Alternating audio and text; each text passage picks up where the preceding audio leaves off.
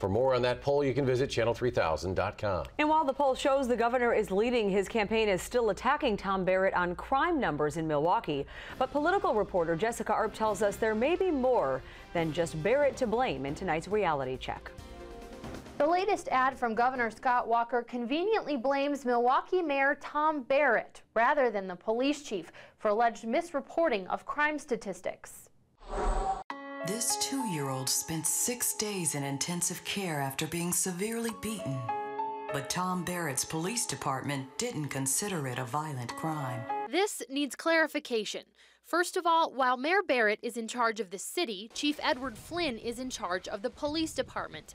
And it's the department's actions which were scrutinized in a recent Milwaukee Journal-Sentinel investigation saying the department misreported crimes. They highlighted the case of Carmari Curtis, the 2-year-old referenced in the ad. His stepfather beating him in 2010 was misclassified as felony child abuse rather than aggravated assault. So how much oversight does the mayor have over these numbers? Well, the mayor certainly hired Flynn and has lauded his work on this issue, saying that the declining numbers are indicative of the city's success. But day to day, Mayor Barrett likely did not have much direct contact with these figures. Tom Barrett claims violent crime is down 15.5%.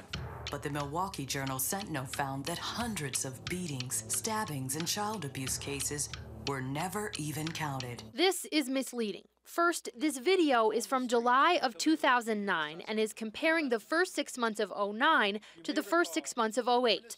The Journal-Sentinel's investigation didn't look at 2008 at all, and only part of 2009. So this isn't comparing apples to apples, or at least isn't using video from an accurate year. The paper's analysis showed the correctly reported numbers would have shown a 1% increase in violent crime from 2010, rather than the previously reported 2.3% decline.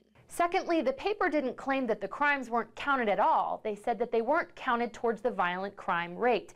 The investigation showed that errors in crime reporting didn't affect their prosecution, but rather changed the story that's told about how violent crime goes up or down in a community. Violent crime in Milwaukee is up, and Tom Barrett isn't telling the truth. This is also misleading. First, the quote here is not referencing Barrett. A criminology professor was rather questioning Chief Flynn's leadership. Barrett, since this report came out, says he doesn't believe the misreporting was malicious and, if wrong, should be corrected, following an FBI audit to be completed this fall. I'm Jessica Arp with this News 3 Reality Check.